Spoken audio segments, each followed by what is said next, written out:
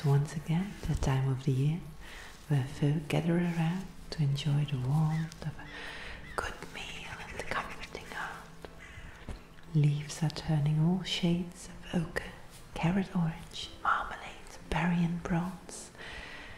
The crisp air that carries the scent of wet dirt and fresh moss causes the first red cheeks and noses to appear. And amidst all these colours, some festivities take place. For today is mid-harvest, also known as Mabon or Hornbeam holiday.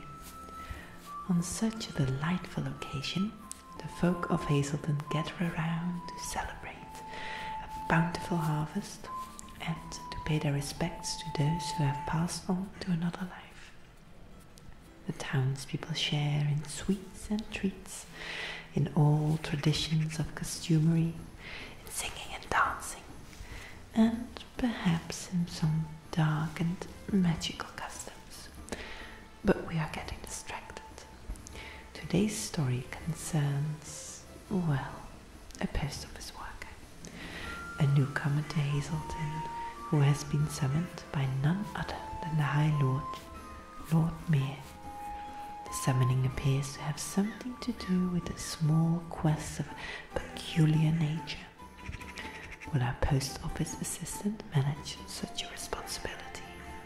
Can they deal with the turmoil of an autumn quest? We'll have to wait and see. For now, happy Hornbeam holiday and hasten now towards the mansion of